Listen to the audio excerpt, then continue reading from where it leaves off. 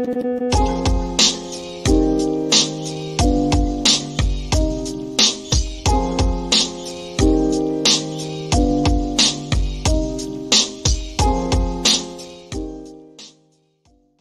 Borden committed a crime that shocked the nation. Or did she?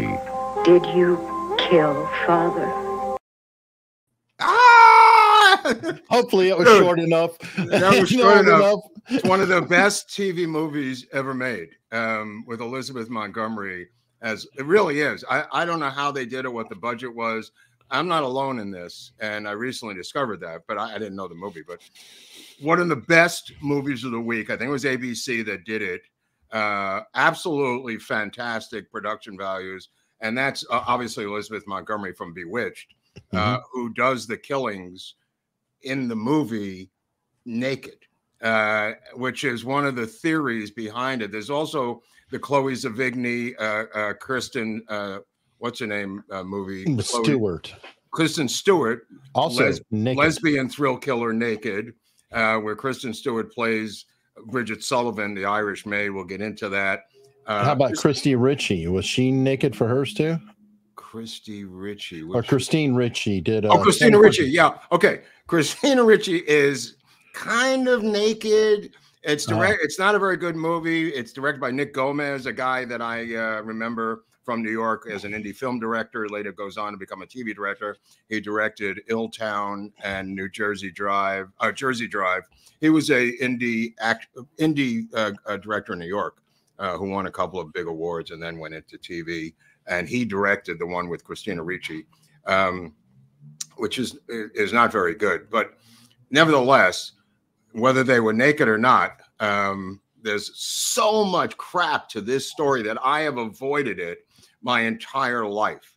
I have avoided this story simply because I just thought it was one of these things that everybody knew she did it. And I was never interested, Eric. You know, I mean, even growing up, I just, Lizzie Borden, she killed her mother. But I never looked into it. I never, ever looked into it. And for the past few weeks, I've been looking into it. And holy crap, are there dots to be connected in this murder. This is, like you pointed out, not only the crime of the century. I mean, it's 1892, but this has echoes of the OJ case, as you pointed out. This literally is, and I know they say this a lot about crimes of the century. This is the biggest case in American history up until that point, and maybe till today. You know, I think it was this one. Then it hit Lindbergh. Then it hit OJ. I mean, if we're doing like the giant hits, but yeah, right. But that's already the 20th century. So yeah, this is still the 19th century, where fingerprinting has just been invented, but it's considered to be like wiretapping. It's considered to be gauche to fingerprint someone. There's very few forensics involved. There's no DNA. There's no blood splatter. They can barely separate animal from human blood, Eric. The police don't question women. It's a Victorian Gilded Age, as we saw with the Age of Innocence. This era, and I've said before on this show, this era from the Civil War till now creeps me out because the death and violence of this era has always creeped me out and freaked me out. And that's from 1865 up until 1895. And I'll tell you why. They put bodies out in the living room. They propped them up in caskets. They posed for family photos of them. So okay, well, that doesn't faze you, apparently. No, I mean, it phases the shit out of me. It was a dark time. Go to a cemetery sometime and look at all the little tombstones from around this time period and before, because life was so damn tough back then. People, they would have the name John, and that was the fourth try. Or Susan, and all the even I'm saying, died. Even the death of the murder, which we're going to get into. Sure. People just walking through the house, the whole neighborhood's walking through. They're going, look, he's been shot. I mean, there seems to be nobody is repulsed by it, which I find to be creepy. There's nobody fainting. There's nobody throwing up. One cop goes out and throws up. But other than that, people just go, what happened? We lost, 500,000 people in the Civil War a couple of years ago. What difference does it make? I mean, it just seems like a laissez-faire attitude about death and especially murder. we'll get into it. It could also be too because they were a lot closer to how they got their food. Now, this is me throwing something out there, but consider they butchered their own animals. Yeah. So they grew up around death and things like that. So we've been distanced a bit more. We go to the supermarket; it's a little creepy. Yeah, they didn't do that. They literally had to. In fact, there's an episode we'll get into in this story with her pet pigeons that doesn't go well for the pigeons. But let's just start at the beginning because people may not know who the hell Lizzie Borden is and what the deal is. The Borden family. This is Fall River, Massachusetts, which is up on the border of Rhode Island, up there, Massachusetts, where Fall River is an industrial textile mill town.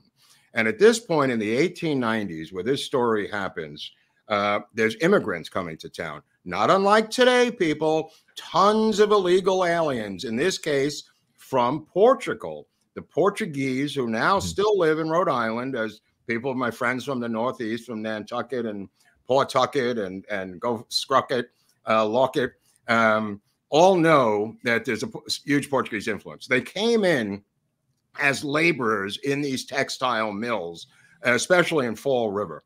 The Borden family, there was 152 Bordens in the registry, by the way. This is not the only Borden family. There's 152 of them. They founded the town. They go back to the Mayflower. They're all not wealthy, but in this case, the father, among everyone else of the Bordens, is wealthy.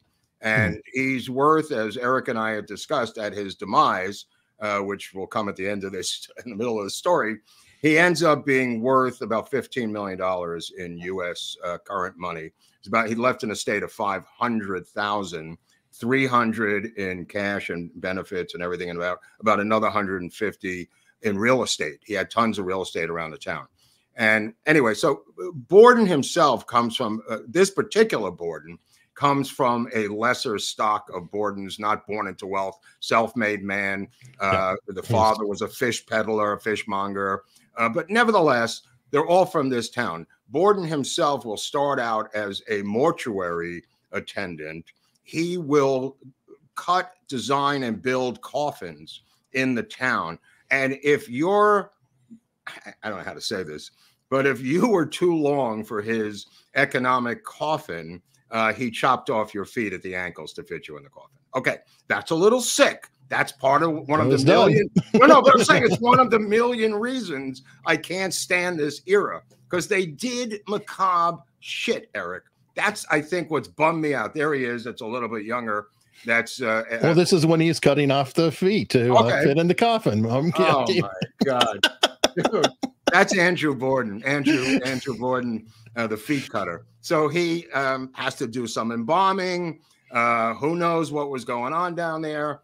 But he has two daughters. One of them is Emma. One of them passes away. The wife is Sarah. He marries this woman, Sarah, and she dies about 2.5 years after Lizzie is born. So, but keep in mind, her sister Emma is, which one is this? Sarah, the mother. Oh, this Sarah. Okay. Oh, she's still alive. Look at her. Look at her. That's so creepy, Eric. Oh, I thought you would appreciate that. Dude, you're freaking me out here. Are you going to do that to everybody? I'm going to leave. I have a lot of them. I have a lot of them. No, dude. stop this it. Is going to be perfect. The haunted episode. Bro. Good. Anyway, so, oh, Jesus, I'm sick. The sister, Emma, is about 10 years older than Lizzie. So the mother dies when Lizzie's about 2.5. So really what happens is you've got a widow in the father, and you've got the sister, Emma, who takes up the slack as the mother of Lizzie. Okay, just so you understand the family dynamics. They live in a shithole house. Now, the shithole house, I don't know if you have a picture of the house, but we'll get into the house. That's Emma, the sister. He to say this guy is frugal is an understatement. This guy is like, what's the guy's name on The Simpsons? Homer? Oh, no, I don't know the rest of the show. Mr. Burns. This cat is like Mr. Burns on The Simpsons, or Scrooge, or a combination of all these guys. He lives in a house that is one tenement house on top of another that he bought, and he makes it into a giant one-family house. right in the middle of town, right on 2nd Street. Everyone else in the Borden family lives up on the hill or in the hills. He stays in the middle of town so he can walk to his properties. He can collect rent. He can go to his 2 banks where he's a vice president of the banks now. This is when the girls are older. He will go through a bunch of different careers where it's money after money after money after money, generating more money, where he buys property. He becomes a mortuary guy, then the property guy. That's now, but that is renovated now. I'm talking about the house, how it looked back in the day, the murder house, which we'll get into because we need to look at the house in terms of the murder itself, because there's a lot of physics involved with the murder in the house, which will show. 2nd Street, this is on 2nd Street in Fall River, which is kind of a main drag. So it's very busy. It's not like they live in the woods. And you say to yourself, well, Lizzie Borden, the sister, maybe they were wackos. Okay. They grow up. Neither one of them ever has a date. Either one of them ever has a suitor.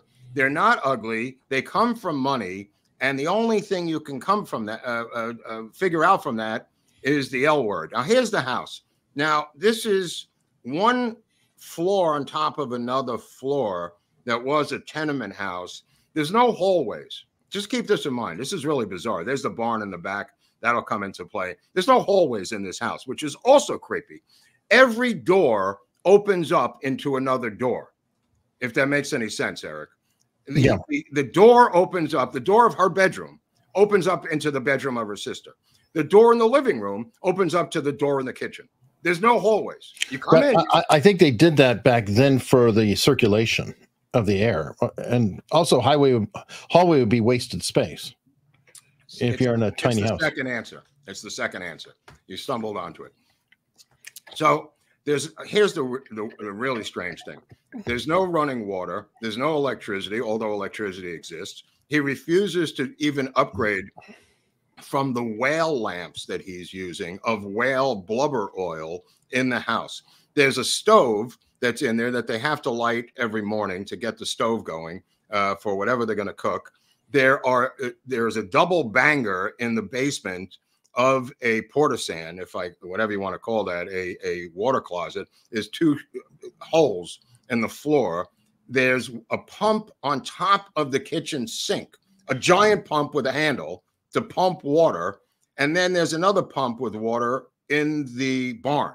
And that's it.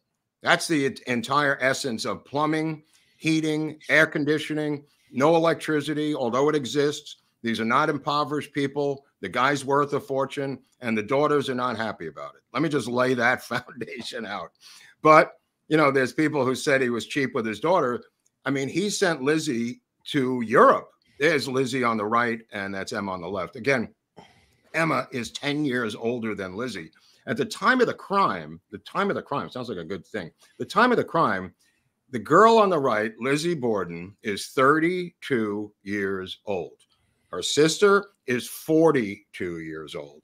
They're still living at home. They're not ugly. They're not disfigured. The family has money. The father must be ready to kill himself because why would these 2 still be living at home, Eric, at this time? Okay.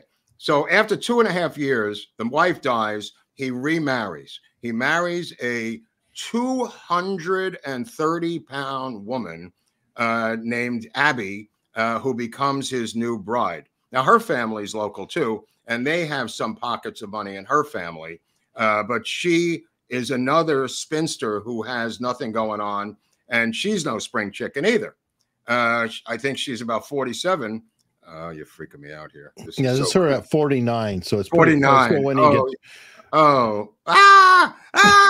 You're creeping me out, bro. Good. I can't take it. Anyway, so there is a battle royale within the family about the daughters and their money, which, he's tight-fisted, whatever. He loves his daughters. She graduates from high school. She gets her graduation ring. She puts it on her father's finger. She loves her father. Her father loves her. She's the apple of his eye. Nobody knows what happened. Maybe there's some darkness there. We don't really know. They have another daughter that dies at a very early age. That's why the age separation of 10 years. Yeah, yeah. There's one that died very young. So this woman, Abby, who comes in, is not respected as their mother. They perceive her to be a gold digger, and they may not be far off, because she gets her husband to transfer some properties to her family. And this gets the two daughters very nervous, because they know that that man on the left, who retired at the age of 52, by the way, he's now 70 when the story takes place, Eric. They know that he's not long for this world. And they are in such a frictional relationship with their stepmom that they fear, and it's not wrong, that she will kick them to the curb when and if their father dies. Now, apparently there's no will running around, or there is a will and somebody gets it, because no will ever materialized. So this story makes sense in terms of the people who think she has a motivation to do this. But let's look at her life. She is a feminist before there's feminism. She's a Sunday school teacher, teaches Portuguese immigrants Christianity. She's in charge, or one of the top people of the Women's Temperance Union, to stop alcohol drinking, and will lead to successful repeal of the right to drink alcohol, prohibition. She is involved in feeding the homeless Thanksgiving dinners every Thanksgiving. She is not narcissistic. She is not selfish. There are characteristics of her. Everyone in the town loves her. She's not an isolated nut. There's been no examples of her being a nut. Her sister was the quiet one, ironically. Sister was quiet. She was gregarious, Lizzie. Emma was quieter and kept to herself. Neither one of them had a huge social life. The father didn't want them going out alone, unaccompanied. Whether they were pre-lesbians or lesbians, I don't know. We're going to get into that, because some people have suggested that.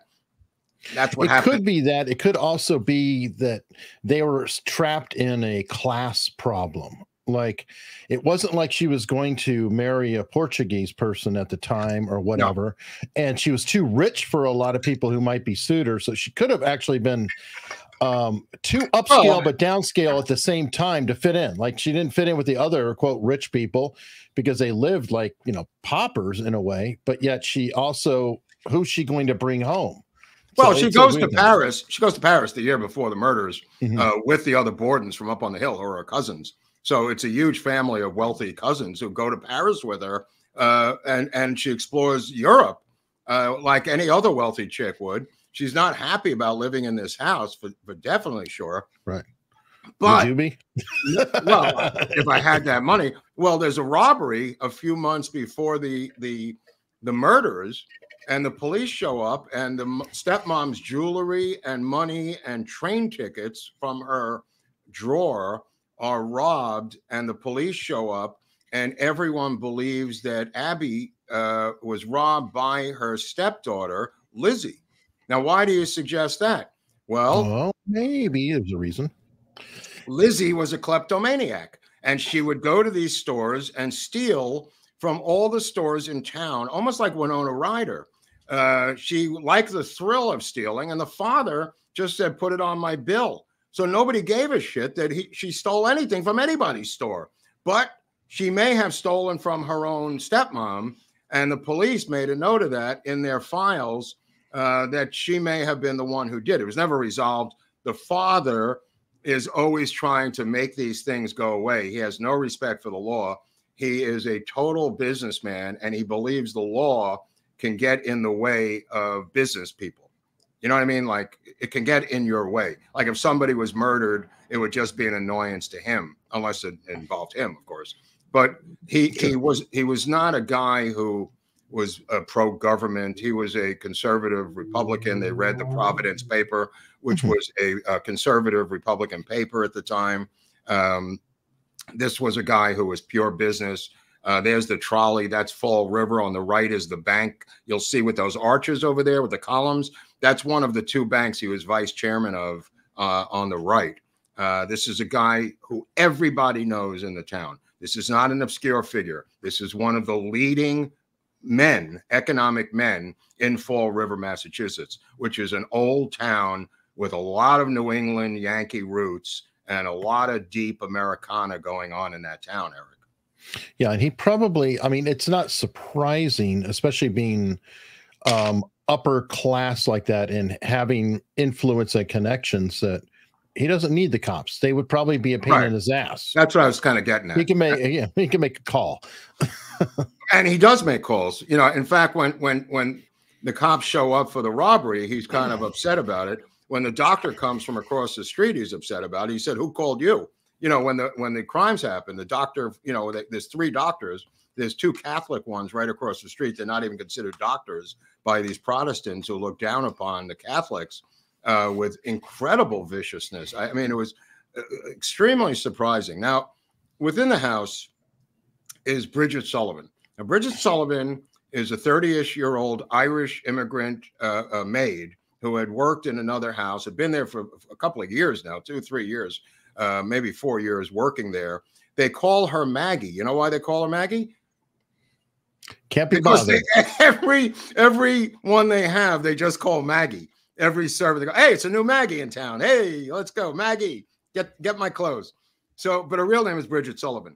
Incredibly thick Irish brogue, completely Irish, hard to understand her. And the 2 girls, you know, they got along with her. They didn't overwork her. The stepmom was a cleanophobe, so the stepmom cleaned all the time.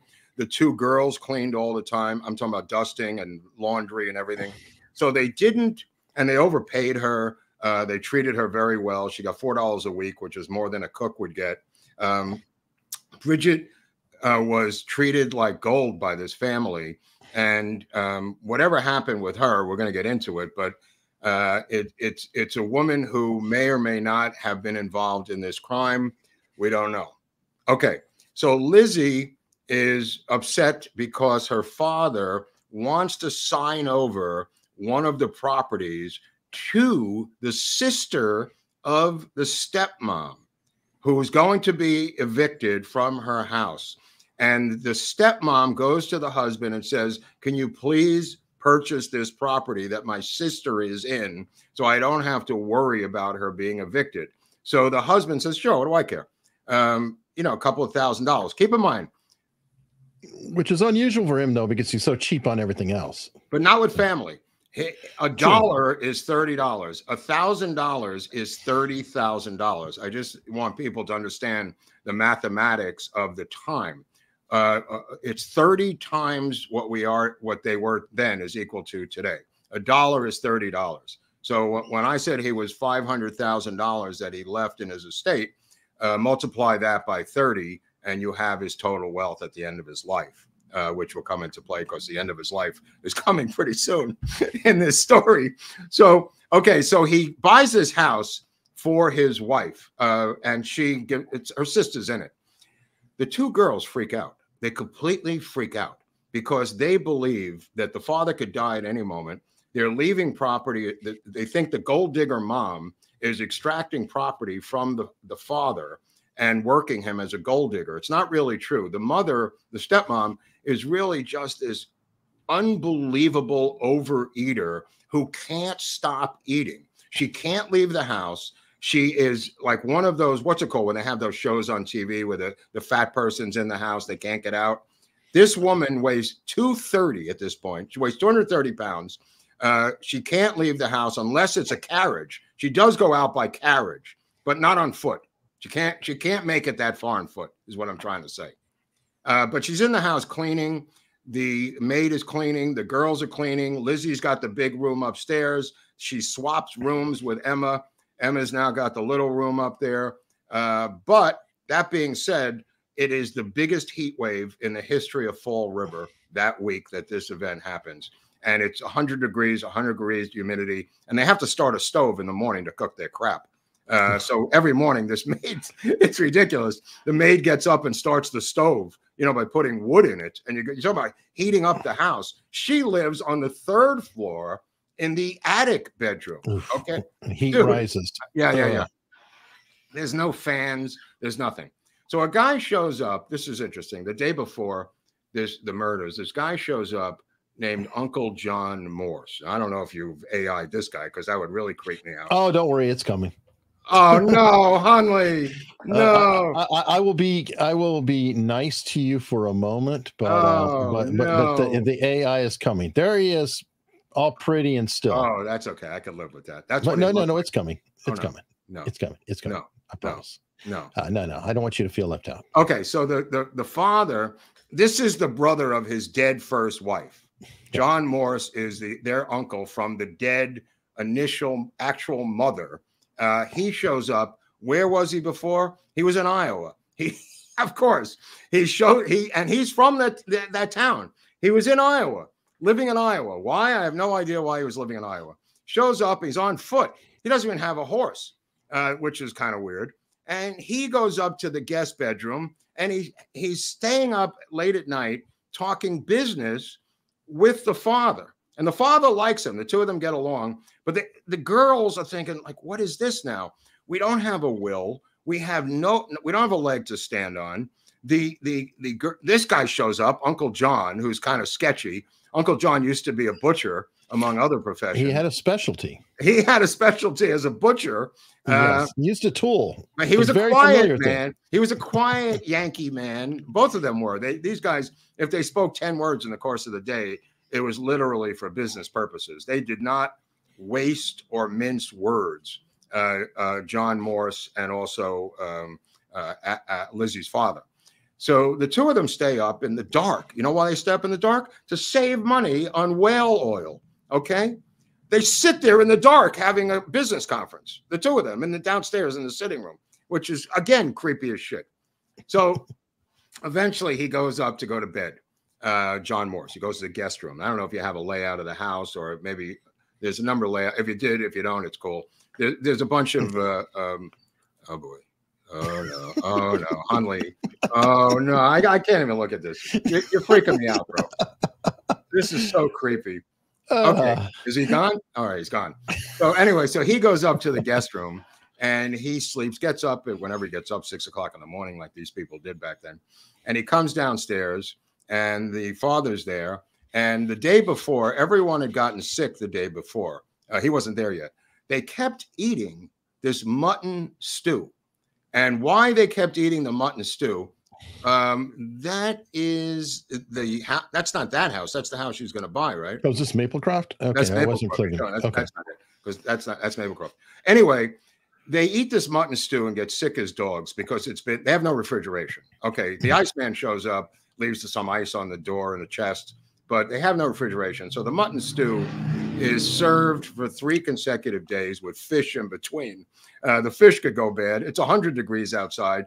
They just put it in a cupboard, the stew. I mean, think about this. There's no refrigerator. They just put it in a cupboard, just stew, mutton stew, a mutton soup also. All of them are going outside and throwing up. Abby believes that the daughters, now here's where it gets interesting. Abby believes the daughters are trying to poison her, not from the mutton stew, but the mutton stew is one of the things that she believes is an attempt to poison her, to get rid of her. The girls may or may not be trying to poison her to get rid of her.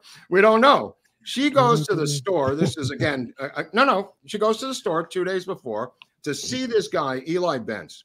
And Eli Bentz is the pharmacist in town. And Eli Bentz will testify in the case that Lizzie came in and asked for prussic acid. And the guy said, what do you want that for? And she says, I need to clean my coat with it. He's an honest broker. Oh, no, you freaky guy. Dude, that freak. Eli Bentz. Okay, so he's the pharmacist, and he prussic says, acid? like out of Monty Python or something. I wasn't prepared for this.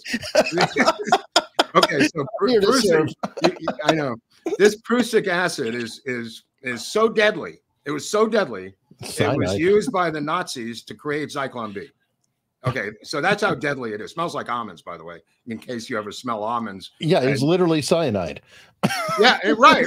Yeah, but it has a nice almond smell. Well, yeah, goes down easily. So Eli Bentz, to his credit, says to her, you have to have a prescription from a doctor. I can't just sell you a Zyklon B over the counter to kill future Jews. You have to have a prescription. So she goes, all right, well, I've gotten it before. I'll get it where I got it before. And the guy goes, all right, but you're not getting it from me. So she can't steal it because it's behind the counter, Eric, in the pharmacy. But there's an attempt, obviously, by her to get poison, or in this case, cyanide. I don't think it was for her shoes or her suit, as she claimed. Now, in the barn are her beloved pet pigeons. And you say, well, how beloved could they be? She left all of her money to the unethical treatment of animals. Before there was PETA, there was this group, this pre-PETA group. She left all of her money. She loved animals more than one of these people who loved animals more than she loved people. You've heard it since the 1970s in America. She was the original I love animals more than people person. Okay. She had these pet pigeons in the barn, and her father, a couple of days before, took an axe, or hatchet in this case, and chopped their heads off. And you go, well, that's pretty harsh. The father said he was chopping the heads off to prevent the local boys from stealing the pigeons. That's the story the father gave when confronted by his daughter, who freaked the F out over the dead pigeons. That's logical. Well, if they're not there, nobody could take them. Well, some people suggest it was in retaliation, and this is one of the rumors, for Lizzie chopping off the head of Abby's cat. Okay, so this we don't know. We don't know. That was in the newspapers at the time that she had a cat that was beheaded. Maybe this, as you are well aware, many serial killers, many mass murderers start off with animals, Eric. So you know, animals, bedwetting, and fires. Right. Okay. So if this cat was beheaded and her parents were beheaded a couple of weeks later, it might be symbolic of her, trying it out. Anyway, so she flips out about the dead pigeons. They're in the barn. The barn's pretty big. Who knows what's in the barn? There's a water pump in the barn. So the day before, this guy Morse shows up, and Morse says he's going to go to this other property, some farm that the father owns, and he's trying to buy that property from the father so he can have this farm of his own, since he just moved back from Iowa. We don't really know if that was true or not. We don't really have a sense as to what this guy was. All I know is that Lizzie didn't like this guy. And when he showed up, which was not the first time he's shown up, because he's shown up various times in their lives. Keep in mind, they're 32 years old. These are not children. The media makes it out to be like his daughter, teenage daughters did it. They're not teenage daughters. I thought that too. She's 32 freaking years of age, and the other one is 42 years of age. So, I mean, keep that in mind when you think about these two innocent girls.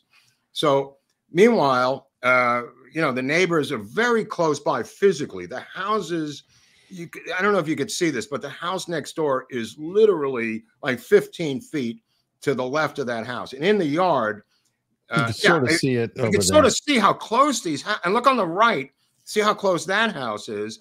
There's a side door to the back left, all the way in the back. And that door is used to go out to the barn. There's the front door. Now, in the morning, somebody shows up. There's sketchy people in the front yard. There's sketchy people on the street. There's two guys in a carriage. This is all from reports of neighbors, because people know when people are moving around their neighborhood back in those days. There was two guys in a carriage, a horse-driven carriage, and nobody knew who they were. There was a guy who knocked on the door, had the door slammed in his face, who may have been a courier or a delivery boy. But we're going to get into that in a couple of minutes. But it was also in the middle of downtown. So yeah. It's possible there's a lot of traffic and things. There is a lot of traffic, but people know who these people are. There was one guy waiting just across the street, just pacing, that people said this guy was obviously waiting for somebody. He wasn't walking. You could tell when someone's pacing around waiting, Okay. So the uncle gets up at 6 o'clock, 7 o'clock in the morning, and he has breakfast. And of course, as a tradition in the Borden household, you're forced to eat cold mutton soup, right? So he eats it. I guess he's got an ironclad stomach. I was going to say, he didn't get sick? He's the only one. Lizzie didn't eat it. The rest of them ate it. The maid ate it, sick for days. All of them sick for days. Lizzie laid off. The sister, Emma, says, I'm going out of town to Fairchild or some other town to get some dresses made and see our cousins. So she inexplicably bolts the day before the murders. She gets out of Dodge. She goes off on a trolley car. She goes off 15, 25 miles away to another town where she doesn't even know what's going on. But she is trying to calm Lizzie down. Now, Lizzie has epilepsy. And when I say epilepsy, I mean migraines, then epilepsy, and then blackouts from the epilepsy, where she blacks out. Yeah. And apparently, from what the research I did on this type of epilepsy, which is temporal epilepsy, this is not somebody writhing around having a grand mal seizure on the ground, swallowing their tongue epilepsy. This is people who can ski down a mountain and get to the bottom and not realize they skied the entire mountain. This is about asking for a raise on a job and not even know that you asked for a raise from a job. So it's like a blackout almost. It's a brownish blackout. Absolutely. There are tons of these studies of these epileptics who did stuff in the blackout, including violent stuff, Eric. Yeah, that's why I was like, okay, I see. Yeah, no. Yeah, this is where we're going. And she is known to have this type of epilepsy where she didn't know what happened and she would do things that she doesn't remember, all physical things. Well, that would explain the kleptomania excuse, because I'm sure that the dad would be like, she probably doesn't know she did it. She probably just forgot to pay. Yep. She probably really and that was true. That was true. She robbed her own mother and didn't remember her doing it. She did all these things and legitimately, everybody said one thing she was not was a liar. She never lied in her life about anything. And everyone agreed that her character was above reproach. This is one of the problems with the case. And this is one of the big problems. You've got one of the upper crust people in the town who is not a slouch, who is not a Durst in a real estate sense, who is literally the Christian Sunday school teacher, who's not a pervert, as far as we know, who's not salaciously sexual, who is, doing all the right things. And yet she is the one who is going to be charged with these heinous crimes. And we're going to get into why she's charged with these heinous crimes in a couple of minutes. But let me just put it this way. Morse has the breakfast and he says, I'm leaving to go to the property outside of town, this farm that he wants to buy. The father tells him to come back for dinner, which he will do. The father says, come back for dinner. The father at 9 o'clock and 8:30, 9 o'clock, the same time that this guy leaves, Morris, he leaves to go make his rounds. And his rounds are to go to the bank, go to the post office, collect his rents. He would evict people if they were an inch behind on their rent. He had enemies, Eric. The guy had a lot of enemies in that town. Especially among poor people, especially among the Portuguese, especially among the people he evicted. If he found out that Eric Hunley was making more money through some surreptitious means, he'd raise your freaking rent. No. I mean, think about that character, that mindset. You've got to hide your income from your landlord who, if he finds out that you had a good month in the textile mill, is going to raise your rent, and vice versa. If you're late by a day, he's tossing you out.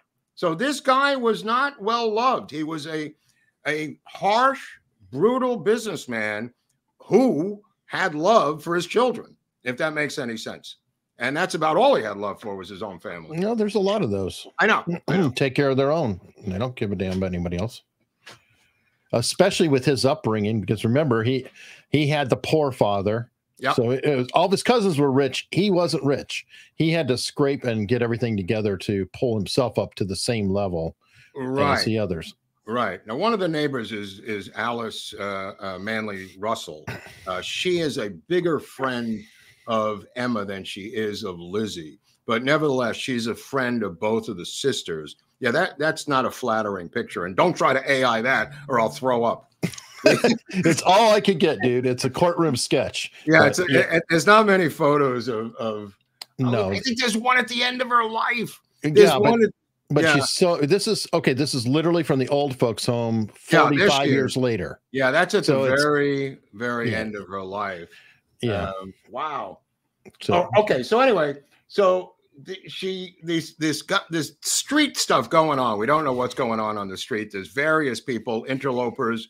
We've got, get this, because of the illegal aliens, we've got a crime problem. We've got people stealing stuff. We got people who are violently robbing people now. And the people like the Bordens are completely up in arms because their town is now overrun with Portuguese immigrants.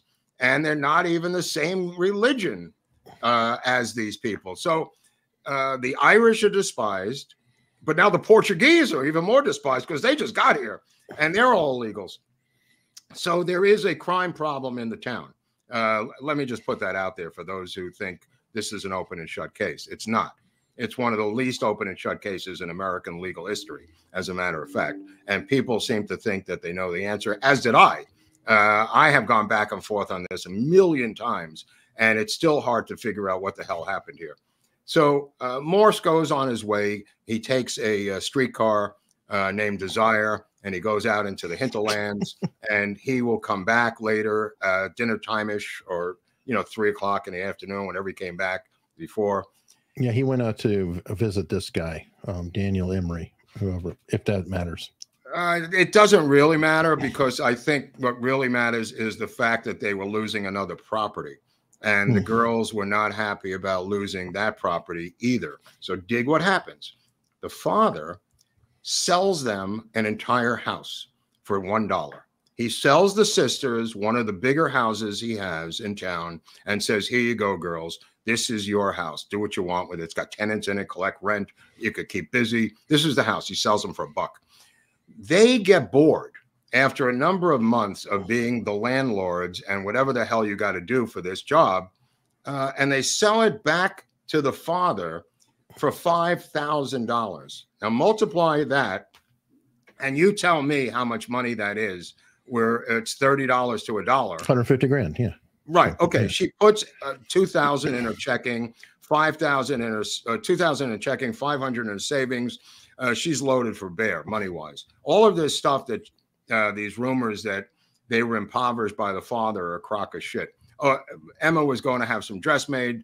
They would have a dressmaker every year show up and live in the house for 2 weeks, making them dresses from the top patterns of Europe and France and Italy in the house. She had a walk-in closet, Lizzie, of dresses, and she was a big, burly woman. This was not someone who was petite. The sister is a lot more petite than she is. But Lizzie, oh boy. Oh boy. You're talking about Lizzie now. I don't know, buddy. Boy. She only took. Oh, boy. Oh, you freak! She only took photos or sketches, paintings front on, because if she turned and you saw the silhouette, it was huge. So okay, so she has petticoats. She's got these bustier things. She's got girdles. She's got all this crap on her, right? Her hair is impeccable. Her nails are impeccable.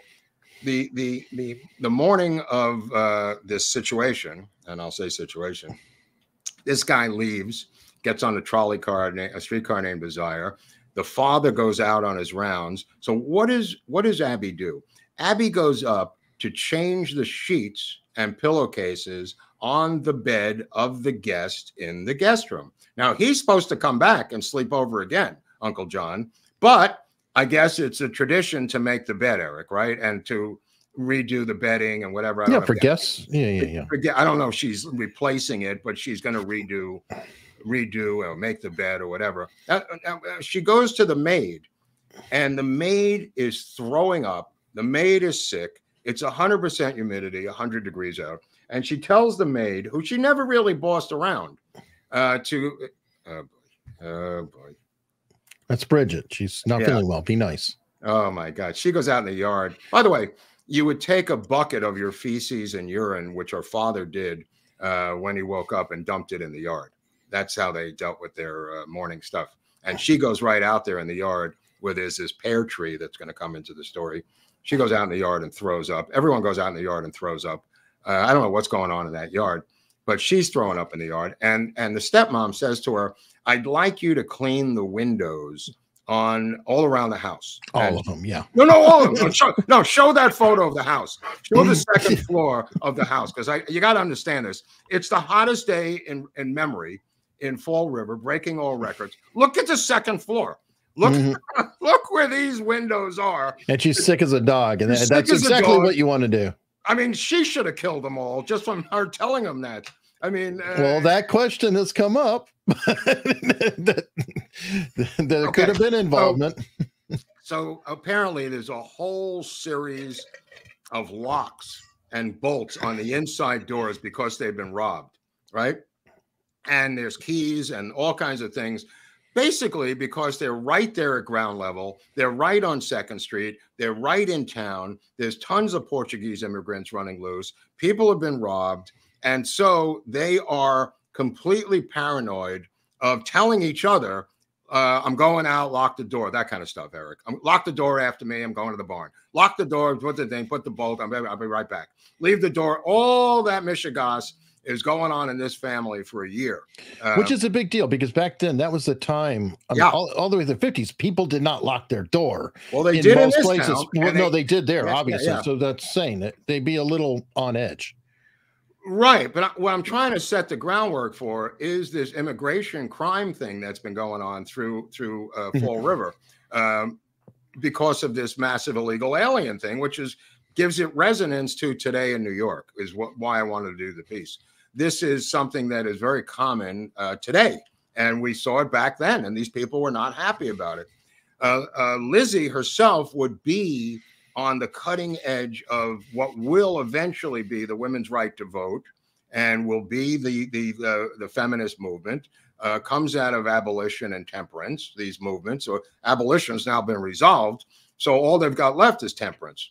Which is what she's part of, the Women's Christians Temperance Union, WCTU. So she does that, and her affiliation with the church. So there's multiple churches in town, because now you've got Methodists, you've got Protestants, you've got Catholics, you've got Irish, you've got a couple. I haven't heard any Jews in this story, but I'm sure they did something wrong. Yet we haven't heard that. He's a banker. He had to know him. But he didn't. It's not in any of the books. But anyway, so the woman who is the maid, Maggie, a.k.a. Bridget Sullivan, gets the giant ladder, begins to get her bucket, and she has this mop with an extension on it, and she has to go out to the barn to get the water. It's a federal production. Meanwhile, she's outside. So what does she do? She goes over to the fence, and as things will have it, she talks to another maid for an hour, who's next door, because she really doesn't want to do this. So she's just talking to her friend who's the maid of the next door house over the fence. So she's talking to her maybe 20 minutes. I'm not really sure the length of conversation with her. So meanwhile, upstairs, where the stepmom is changing the bedding of that bed that John Morse was in, there's the two men have left. The father's gone, John Morse is gone, Bridget is outside, and Emma has gone to the next town. The only two people in that house at this time, as far as we know, are Lizzie Borden and Abby Borden. That's it. And somehow one of them ends up dead. And this is the actual photo. This is right next to the bed. And by the way, this is a bed and breakfast now. You could stay in that room. Oh, yes. And they have props for you if you wanted to rehearse. Yeah, you could. This is the shot, the other shot. That's the bed on the right. There's her cabinet on the left there of the guest room, which was pretty big. The guest room was actually bigger than Emma's bedroom. Mm-hmm. So she took about 20 whacks to the head, right, Eric? 19 whacks to the head. Now, keep in mind, the axe, if it is an axe, and I have my doubts whether it was an axe, because people always say it's an axe, but there may be some other murder weapons here. She gets hit from behind. The first shot probably killed her.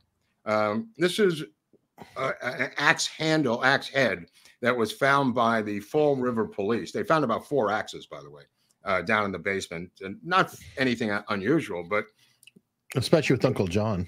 Well, but I'm saying people chopped wood a lot back then, and they also chopped up pigeons. They chopped up stuff. There was one of that particular axe handle that you were showing was sent to Harvard University, where a blood expert said that was hair and blood from a cow that they had slaughtered. So that entire piece of evidence went out the window because that they thought was the murder weapon was not the murder weapon. And it's really more of a hatchet than an axe, but. I meant to say hatchet. I meant to say no, but the poem is axe, and people say axe. It's not an axe. It's not an axe. It's not only a matter of a tool for butchering, but that's also a hammer. Right. Now, and they pulling nails and everything. So they felt that the handle was broken off and burned because you can't get blood off the handle. You can wipe the blood and wash it right off of that blade and never to be seen again.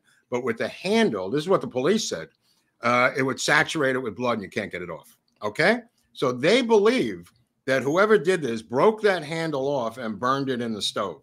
Just so you know, it's an interesting tidbit. Now, have you ever dealt with hammers? You know how hard it is to break a freaking handle on a hammer. I mean, it can happen when working. This is a hatchet, first of all. It's not but it's a similar, but the handle is very similar in thickness. So can you put that in mind when you're talking about the timing? Saying is they all claimed it was a fresh break. How they did it, I have no idea. And all the authorities claimed that break was fresh on that, and you can tell by the wood. Okay, the handle had no human blood on it, but that could easily have been washed off. Now they will find tinsel inside the brain skull of Abby Borden. When I say tinsel, there's another word for it, like tinkle or something, and it is the shiny metal that goes on the blade. This is the head of Abby Borden. This will be brought into the courtroom. This is from the axe or whatever it was, tomahawk, figure it out. Inside there was a piece of metal that was connected to the shiny metal that went onto the blade when you bought it in a hardware store. That was inside the skull.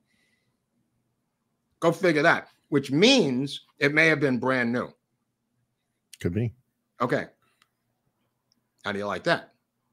I don't know. The whole case is a mess. No. Okay. It's not even a mess yet. It's not even a mess yet because there's no somebody case. After my spirit. Make it move, Eric. Make it move. We're laughing at mass murder. That's how low we've gone. I mean, there's going to be people in the comment section. Oh, it's going to be great. Oh, it's going to be great. How dare you laugh at mass murder? How dare you? Too soon? Too soon, maybe? It's 192. It's only been 130 years, Mark. We need another 50. It's not enough for me and the Christian Temperance Union. Anyway, so the woman is hacked repeatedly in the skull 20 times and 19 or 20 times, whatever the hell it was. And it has to be a crime of passion, as you're well aware, Eric, having studied this, because if you're knifing, stabbing, chopping face to face multiple times, that is usually someone personal. It is personal. This is personal. Who's ever doing this, because many times these crimes and these criminals, and this goes back to the Menendez brothers, this goes back to my old friend DeFeo in Amityville. Somebody broke in and killed my parents. How many times have you heard that? This is a constant theme in American jurisprudence and murder cases. Somebody broke in. I don't know who they were. Usually could be Negroes. It could be crazy people. We don't know. Could be the Manson people. That was common. Hippies was common. That was a good one in the 60s. She says the same thing. Somebody broke in and killed my father, which is going to happen in a second. And she doesn't know about that, but we're going to get to that in a second. She lays up there dead for an hour and a half on the side of that bed. Nobody knows where she is. Why? Because Lizzie says she got a note from someone to go visit a sick friend and says to the neighbor and later her sister that Abby got a note delivered and left. Okay. There was no note ever found, but we're going to get into the note because a note was found. And what happened to that note is subject to a lot of debate right now. I'll get into it in a couple minutes. Abby says, Lizzie says that Abby got a note from to go see a sick friend. Okay, she doesn't have any friends. She never leaves the house. She has to have a carriage. She's 230 pounds. She ain't going anywhere. She's upstairs laying there dead. Now, what happens after that? The only two people in the house are Lizzie Borden and the dead Abby Borden. Okay, so where's Bridget? Bridget comes back in the house and she says, what's going on? She says, nothing. I was out in the barn and blah, blah, blah. She's still out there cleaning the windows. She goes out and gets more water. This window job is like one of the biggest jobs in the history of the house, you know, given to her that day. I believe it was given to her possibly by Lizzie because Abby never did that before. So I don't believe, and we'll never know because she was killed. So there was never any way we could know who assigned Bridget that job, except Bridget saying it. And even that is suspect. So, okay. The father is supposed to come back much later. He usually comes back around dinner time from these things that he went out for. He comes back at around 11 a.m. and he goes to the front door, and the front door has a million bolts on it from the inside bolted. He can't get into his own house. So he's banging on the door, yelling now because he's pissed off that he can't get into his own house. So Bridget comes down and Bridget can't open the door. Why? Because the heat has made the bolt and the wood stick. And there's 3 of these bolts because somebody locked that door to make sure they weren't discovered when they were killing the stepmom, Abby, up in the bedroom. Okay. So Bridget is down there trying to open the door. And eventually she opens it. And as she goes to open it, she says, fuck it. And she, in court, she says, pshaw. But the jury knew what she meant. And up on top of the stairs, when she says, fuck it, is Lizzie. And Lizzie lets out a laugh, not because of the murder. She's right up there, right around the bend, right there. Now, if her father, who's at the door, comes in and goes up that stairs, he's going to find his dead wife. So Lizzie is standing right there laughing, not laughing maniacally. I think she was just laughing at the particular problem that Bridget had encountered trying to open the door for the dad who's yelling to be let in. Okay. The dad comes in. He says, where's my wife? And Bridget says, I don't know. Lizzie said she went out, got a note that it was a sick friend and she had to go. And she comes down and tells her dad this too, Lizzie. Lizzie comes down, and on the left is the sitting room. And she says, you must be tired. Why don't you take a nap? Why don't you lie down on the couch? And she says she took off his shoes. But when they find the body, he still has his shoes on, which is not a very good thing to have. The boots are still on his feet. And she claims that she took his boots off him to help him lie down and sleep and put his slippers on. Turns out that that never happened. This is the room. On the left is the couch. This is the sitting room in the house. That's one of the lamps. This is like horsehair furniture from before the Civil War. This is really old, not fashionable furniture for that town, of that money, in that time. But nevertheless, this was what was in that living room. And on that couch on the left, he lies down and he says, I'm going to read the paper. Now, in his hand is either the paper or some papers or a lock that he found in the street that he picked up as a cheap man. He found an old lock in the street. He picked it up. The papers may or may not have been his will. They may or may not have been the deed to the farm for Uncle John Morse, who's coming back. It may or may not be the deed for the house that he wants to give to his wife for her sister. But whatever it is, those papers disappear from his hands. He lays down to read the Providence newspaper, and he, 11:30-ish, falls asleep. Okay? Which is not good, because somebody comes up behind him while he's asleep and hits him in the head with an axe, in his face, in his eye, in his jaw, in his head, like 11 times, Eric. Over and over and over again. Same weapon? We don't know. We don't know if it was the same weapon. We don't know what happens to the first weapon. But his face is made into mincemeat, completely destroyed. When the cops show up, The cops are throwing up. I mean, it really is an ugly scene. She is out in the, here's the Lizzie explanation. I was out in the barn. She also said she was in the other room ironing handkerchiefs. She also says she was upstairs in her room. She gives multiple storylines as to her presence. But the one that sticks is she, which is completely insane, is she's out in the barn looking for lead sinkers. And they go, what? They go, yeah, I was planning. I swear to God. Fishing. No, I was planning to go on a fishing trip in a few weeks with my sister. So I went out to the barn to find lead sinkers. That story stood until she changed it to, I went out to the barn looking for a piece of metal to fix the hook on my door so it latched. That was the other story. So she changes her story multiple times, Lizzie. She says she's out in the barn in the loft for over 20 minutes when the incident happens. First, she says she hears a thud. Then she claims she never heard a thud. She's out in the yard eating not one, not two, but 3 pears from that pear tree. If you show that house again, Eric, you'll see in the yard, there's on the left is a tree in front of the barn. I don't know if you know if we can see it though. Yeah, but there was a little pear tree there. She claimed to have eaten 3 pears. So one of the cops goes into that. Okay, you see that? You see the window on the second floor of the barn? That's a loft, a full standing loft in that barn. It's really the carriage, horse carriage. It's like a 2-car garage. That's how big it is. And in that second floor loft is where she says she was during the killings. And 20 minutes, she sticks to it. 20 minutes, 20 minutes, 20 minutes. Now, keep in mind, the body upstairs is already rigor mortis is set in on the mother upstairs. The father is downstairs hemorrhaging blood, and she comes into the house or is in the house, and she yells out to Bridget, Bridget, come quick. Father has been murdered. Somebody has broken into the house and killed him. That's one sentence.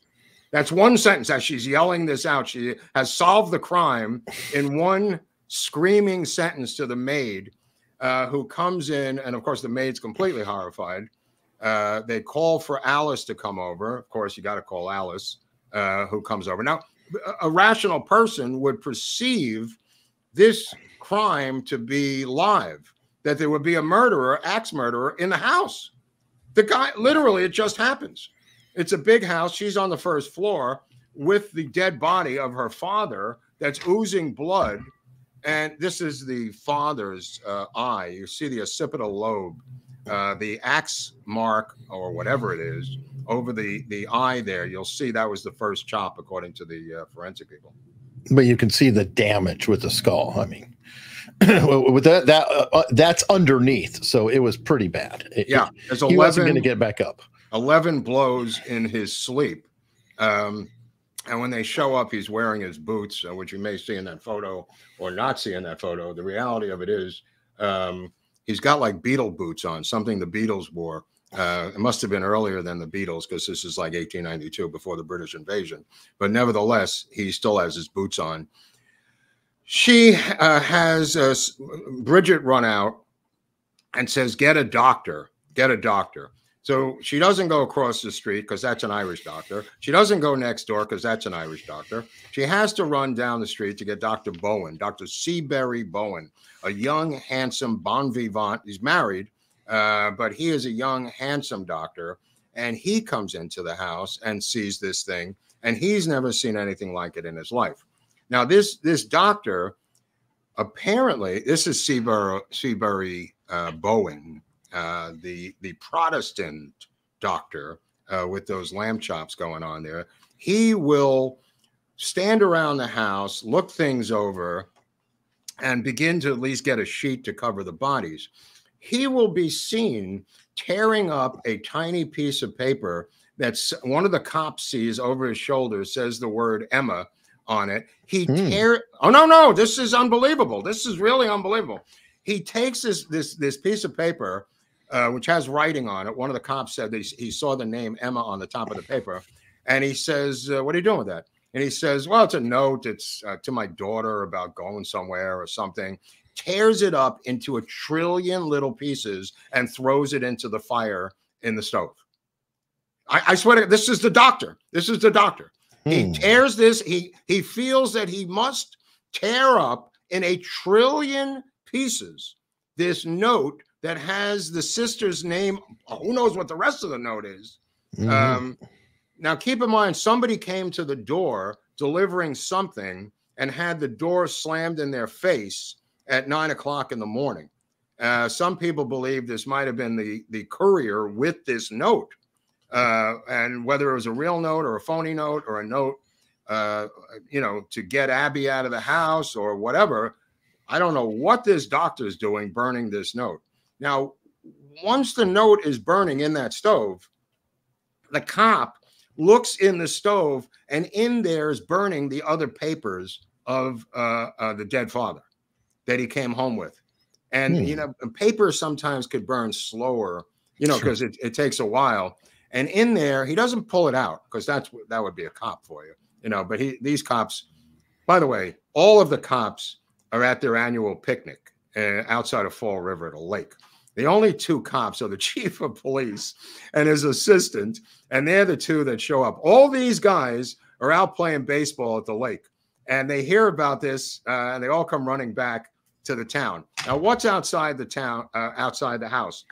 3,000 people assemble outside that house that you just saw. 3,000 people are assembling outside the house. The bodies, this is the beach where they should have gone. This is the waterfront in Fall River. I know it doesn't look like Malibu, but nevertheless, it was a good place to go back in the day. So they all are assembling outside because everybody hears about this. The telegraph is everywhere. The telegraph is now the internet, Eric. They reported it to the newspaper before the cops. Yeah. I think that might have been the doctor too, or whoever it was. The doctor did it, the doctor's wife. And it gets across the country. It's everywhere. They're actually printing stories before the cops even get there. So they take the 2 bodies. Wait a second. Let me back up.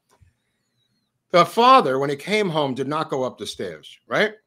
Right. When all these people are downstairs with the father, the doctor says, "Where's Abby?" And that's where the note comes into play. How the doctor gets the note, I don't know. But they say, "Where's Abby?" And Lizzie says she went out for a sick friend. And Lizzie changes her story.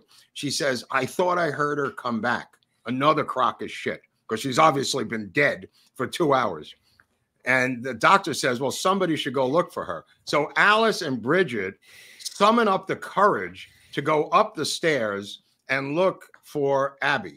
Didn't Lizzie ask them to go? Yes. Okay. I was going to say, yeah. Lizzie was like, Bridget. Oh, yeah. Bridget. Well, Alice goes with her, and they could see on the landing from the stairs under the bed, they see her laying there. You could see it from the stairs. There's a photograph. I don't know if you have it, of her body from through the thing. That's there. The best to have, yeah. Yeah, it doesn't matter. The point of they go up there and they go, there's another one. And they go, what? They go, yeah. Doctor goes up, sees that she's been dead for 2 hours. And now we're led to believe that she was killed. This is the popular spin. She was killed. The killer hid in the closet for 2 hours. Which came out. It's insane. The door's locked from the inside, right? All the doors are locked. The killer hid inside that closet in the guest room, came down when the father was sleeping, and then killed the father, and then escaped in a pool of blood. That's what we're led to believe. Your normal frenzied killer chilling out for about 90 minutes. Perfectly normal, Mark. Well, I'll tell you what's not perfectly normal. She is completely composed, Lizzie. She is spotless in her dress. Her hair is completely spotless. Her hands are completely clean. Her fingernails are spotless. There's not a speck of disarray on her entire person when the police show up literally 5 minutes, Eric, to 13 minutes after the murder. So you tell me how this woman hacked these 2 people to death and does not have a spot of blood on her, nor is there any blood around, nor there is anything that you could connect to her in terms of the murder. So there was one spot of blood. It was on an inner dress. It wasn't even blood. It turns out to be lamb. It turns out to be the mutton. Was it? Okay. Yeah, that turned out to be. And And her other defense was, which was true, she was menstruating. And one of the connections to this type of epilepsy in women is menstruation. Apparently, it's brought on, and this has happened previously in her life. It's brought on by menstruation, first with migraines, which they had no treatment for, and then this type of blackout epilepsy. So she was menstruating, and she said that that blood might have been menstrual blood in her defense. But that being said, the idea that she kills her stepmother with an axe, just play this out. This is a small woman, half the size of the woman she's killing, by the way, who has no history of axing people to death, who has no history of doing anything like this, somehow takes an axe or something else, which I'm going to mention in a second, bludgeons her repeatedly over and over and over again, gets no blood on her, somehow maybe changes into another dress. That becomes a bone of contention. And we're going to get into that in a second. Waits, calms down, talks to her maid, is perfectly sane. The father comes home. She does the entire thing again. Within minutes, people are in the house. Again, no blood. Again, her hair is completely pristine. Again, she's spotless. Her face, her makeup, everything is as is for a woman of that Gilded era Victorian look. Go ahead and figure that out, Hunley. I'll wait here. That's the problem with the whole thing. The blood has always been a problem. Giant problem. There's blood splattered all over the wall from the father's head. There's blood splattered on the, soaking into the carpet upstairs. I mean, gallons of blood from the head because she was already down on the carpet. Lizzie is not even in shock. She's not phased. No remorse. No weeping. The police immediately. What? Oh, I was looking at the chat. Even the nude argument doesn't. How'd she get dressed up within the 5 minutes in her dress? You know, first off, how did she wash off without any running water or good running water? Right. Then there's no running get water. into a dress. Right. Which, and by the way, those were not easy dresses. They were like contraptions. Girdles, brassieres, bustiers, undergarments. The shoes have nothing. The black stockings have nothing. The hair has nothing. The fingernails, the makeup, her hands would have been bruised from the savagery of wielding a tomahawk into a woman's skull. Probably when they cut herself, because often they get cut when they're in or that bruised. Rage. How about bruised? Yeah, you know, just from the savagery of taking a hammer or an axe or a tomahawk and doing it. Now there is a photo of the stove. I don't know if you can see this photo. I sent you a photo of the stove. If you could find that. Look. Okay, if you get a lot, you can't animate the stove, so I'm not going to be horrified. But the stove is where they made the Johnny Cakes that morning. Johnny Cakes is like I don't know, some of you people down south, but it's like a cornmeal pancake, right, Eric? Right. It's just a variant, yeah. Okay, so in the morning, Bridget makes cookies. She makes these Johnny Cakes. She makes coffee. You got to get the stove going early. And later on, Lizzie will be ironing handkerchiefs, which I guess everybody does back then, as part of her. She did a lot of housework, as did the stepmom, as did the sisters. So she's in the next room. At one point in the story, when she's not in the barn, she claims to be ironing handkerchiefs. Now, the reason I wanted to show this stove is because of what's sitting on the stove. And this is one of my theories. But on top of the stove are the irons. These are called sad irons. I think there's 3 or 4 of them on top of the stove. And these would heat up and you would then iron, right? Sure. The iron itself has a triangular wedge type of device, angle to it. If you look at the irons, they're almost triangles, Eric. If you can imagine an iron. These are non-electric. So it has a handle on the top that's really hard. It's a wooden handle with some steel attached to the iron so the heat doesn't go through it. And if you pick up that iron, I believe that was the murder weapon, not an axe, not a hatchet. I believe it was these irons that are on the stove. It's the same shape. It's a triangular steel metal iron thing that has an incredible blunt force. And I think that's what she used, was the irons. And they're looking around for axes. I think she just washed off or wiped off the blood on those irons and put it back on top of the stove. The stove has a lot of involvement in this storyline. The next day, 2 days after the murder, she will take her blue dress that she wore that day, that she claims has paint on it, and she will burn it in the stove in front of her sister and in front of Alice, her girlfriend. And Alice says to her, "You shouldn't burn that dress. They want it for evidence." It was already being requested for evidence, and she burns it right in that stove. And later on, they tell the police that she burned the evidence of the dress she wore that day. And Alice will testify in the case as to what I just said. And because of that, Lizzie will never speak to her again, because she testified truthfully what happened with that dress. Now, the blue dress, they do a lot of chicanery about that blue dress, and it is burnt up by her. That is part of her guilt, is burning up that blue dress. And Alice Russell will testify in open court that the blue dress was burnt up in that stove, along with the note. And I think that this was an iron that killed her and not an axe. I believe it was those irons. And let me see if I could maybe get this here. I'll show you. Yeah, I'm finding the stove right now. But while you're finding it, let me show you a picture of the stove. If you look at the irons, that's what I'm talking about, Eric. There it is. I believe one of those 4 irons was the murder weapon, or even 2 of them. I don't even think she cared when she went for the father. I believe that that was the murder weapon right there that you're looking at on that stove. Everything on that involved with this stove is involved in this murder.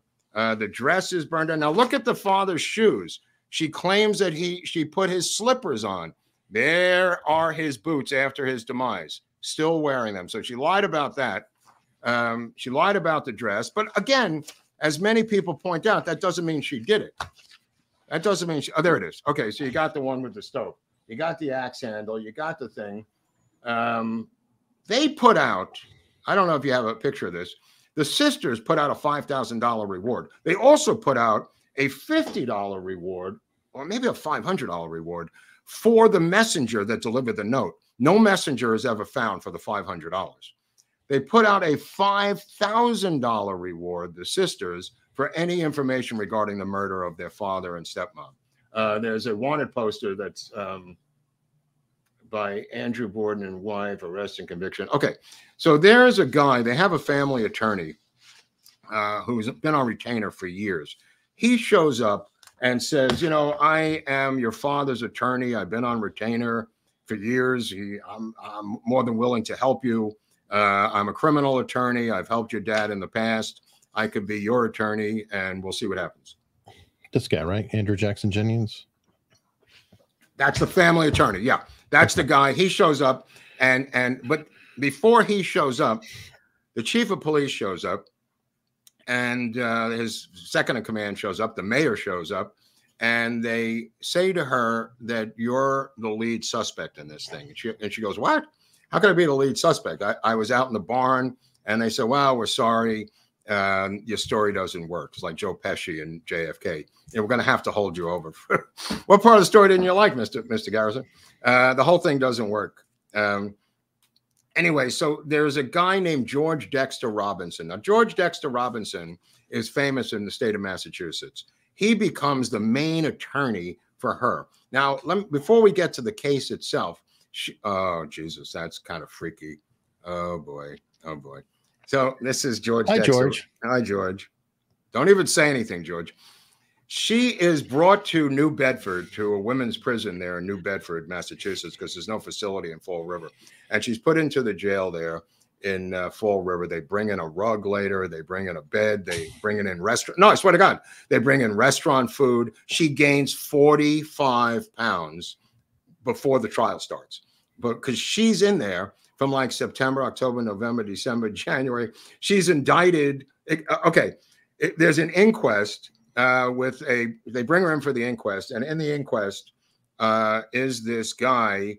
Her attorney is told to stand outside. That's Andrew Jackson Jenkins. This guy's not involved yet, Robinson. Jenkins is told to stand out. Jennings is told to stand outside, and the judge, that guy, is told to stand outside. He can't. Oh, that's Robinson. He's not involved yet. No, this is Jennings. This is Jennings. Okay, Jennings is told to stand outside. Yes. He is not allowed into the inquest. And under Commonwealth law, apparently that's kosher. She's not guaranteed to have representation or an attorney at this particular private inquest, right? So in the inquest, it's determined that she's going to be possibly guilty. And the judge in the case at the end says, I'm going to hold this over for the grand jury because you're probably guilty. He says this in the inquest out loud. It's in the transcripts. He says, you're probably guilty, so we're going to hold it over. Goes to a grand jury. That doesn't happen until November of that year, Eric. So I think she was also being treated by a doctor at the time with morphine. Okay, now I'm going to get into this doctor because this is Dr. Bowen. Dr. Bowen that day in the house injects her with 2 grains of morphine. Now, 1 grain is the normal dosage. He injects her with 2 grains of morphine to make her more comfortable. He will inject her with 2 grains of morphine up until and through every day from the day of the murder through the trial. Think about that's a year away. That's a year away. She's not going to go to trial till June of the next year. Every day, this guy Bowen is there with that huge metal syringe. Every day with 2 grains of morphine, not 1, injecting her. Okay, Bowen is a freak. Bowen's got something to do with this, and we're going to get into how Bowen is involved in this, and this is really crazy. But she is, at the inquest, they said we're going to have to go to the grand jury. So in the Commonwealth of Massachusetts, it now goes to the grand jury. The grand jury is being run by a guy named Hosea Knowlton. Hosea Knowlton, who is the prosecutor in the case, will later become the Attorney General of the great Commonwealth of Massachusetts. Here he is. Oh, no, Blinky, don't do it. No, stop it. This very guy, dignified. He was very dignified. And in fact, he was revered as a prosecutor. And he looked at this as a slam dunk case. He had every single thing except a murder weapon, except a confession, except blood. But other than that, he had every single thing. There's nobody else who could have done it except her. But apparently under Massachusetts law, that doesn't cut it. You can't just be the only one who had to do it in non-legal speech, whatever that means in legal terms. You can't just be the one who's locked in a box with someone and kills them. You have to prove it, if that makes any sense, because essentially she's locked in a box with the 2. Right, Eric, right? Yeah, I mean, well, that's the problem is you have the means, the motive, the opportunity, but you got to actually get that final nexus of which, I saw her do it, or there's this blood on her, or there's this, and they didn't have any of that, which is the worst. They had her contradictions. They had her stepping on her own lies. They had her, doing stuff to herself, and we're going to get into that. But right now, Hosea Knowlton, who is the prosecutor, goes before the grand jury. The grand jury votes. There's 21 people on the grand jury. 20 vote to she's guilty. 20 out of 21 vote to go to trial, whatever that means in terms of the actual affirmation of what the 20 out of 21 did, or 21 out of 22. So it's kind of a slam dunk. So the trial becomes a trial of the century. There's 300 telegraph lines that are installed at the courthouse. Wow. It's just people are living there. They're buying property. They're moving in. Okay. So just getting back to the day of the murder, just to go into another suspect. This guy, Uncle John, comes back from his trip to the farm, and he takes the train trolley, and he gets to the house. There's 3. Oh, boy. Oh, no, Eric. Oh, he's a freak. This is the butcher. He comes back, and he doesn't go in the house. He doesn't know what's going on. There's a mob outside. He goes into the yard, and he eats 3 pears off that tree. He goes in the yard. He doesn't talk to any of the cops. The cops, who are through the house now, are looking out the window, and we know what I just said is true because the cops testified that that's what he did. This guy comes back. They go, look, in the yard, a strange man. And he's eating 3 pears, right? Then he comes in, and he says, I am the brother-in-law of the deceased. And they said, really? Like, maybe you did it. And he goes, no. I couldn't have done it because I have an ironclad alibi.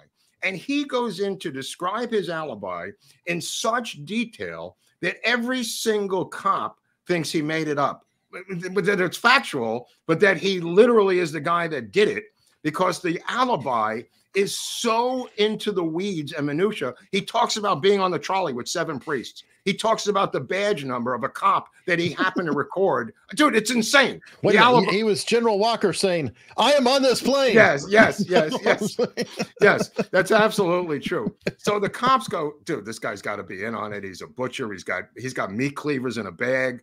I mean, he's in some business deal with the father that may or may not have gone bad. We don't know, but he's a suspect. In fact, later that day, same day, almost at 5 o'clock, he says, you know what? I got to go to the post office. I got to mail these letters. It's been bothering me all day, boys. I'm going to take a walk over to the post office. He goes out the door with a mail in his hand, and he starts walking to the post office, and there's 3,000 people outside, and they go, look, he's the one who did it. Get him. And they grab the guy, and they're dragging him to lynch him from a tree, and the police have to rush out and save this suspect from being lynched by the townspeople of Fall River. Okay. He's extricated, and now he's given a bodyguard. His alibi and the indictment of Lizzie Borden drop him from the entire spectrum of suspects. He's literally off the earth because of his unbelievable alibi of being with his cousin when he got to the farm, and the priests on the train, and the badge number of the cop, and blah, blah, blah. However, we don't know what this guy was into. We don't know what he was up to. And he is completely off the radar now by the cops, because they now believe, and not crazily, that Lizzie Borden took an axe and gave her parents 40 whacks, or close to it combined, maybe 31 or 32. But nevertheless, as this is really weird, as they're assembling a jury in the case, now she's been incarcerated for 11 months, 10 months. She's living pretty large in the jail cell. They brought in rugs. She's got a furniture in there, Eric. She's got furniture, you know, and she's writing in her journal. She gets her lawyers to visit her. She picks up this guy, George Dexter Robinson, the former governor of Massachusetts, who's appointed one of the judges in the case. If you think that's not a conflict of interest, he appointed one of the judges 7 years before in the case that he's in. Nobody found this to be unusual. Anyway, there's reporters up the kazoo. She's incarcerated. What happens? What happens that night, right when the jury's being assembled? An axe murder. Somebody breaks into a house, kills a woman in Fall River with an axe to the head, Hunley, chopping her repeatedly over and over and over again. And the jury goes in to be sequestered with only the knowledge of what I just told you. Because the crime will not be solved until they're sequestered from media. And it turns out to be an illegal Portuguese immigrant who's robbing and chops her in the head with a hatchet, killing her. And the twist is he'd only been in the country for 60 days, so he couldn't have done the murders. But the fact is, a Portuguese immigrant who was suspected originally, not him personally, but that was the original idea. Here is the same situation actually happening in the same town in the same year. Go figure that one out. Now, they got the guy, but it goes to the point that people do break in and kill people, especially in this town, with a hatchet. With a hatchet. I don't even know what's going on there.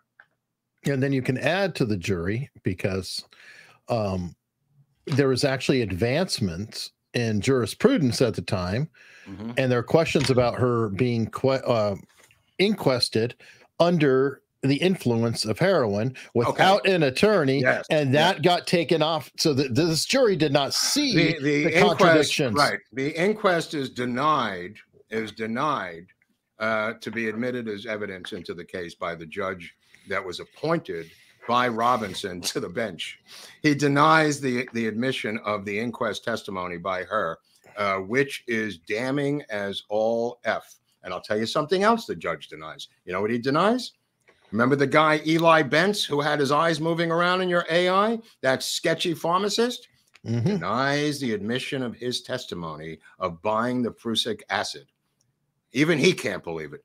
The judge says it has nothing to do with the case and was way out of the calendar range of the murder. It was 2 days before the murder. Keep in mind. The judge rules it was way out of line. Latches or standing? No, sorry. It was both latches and standing.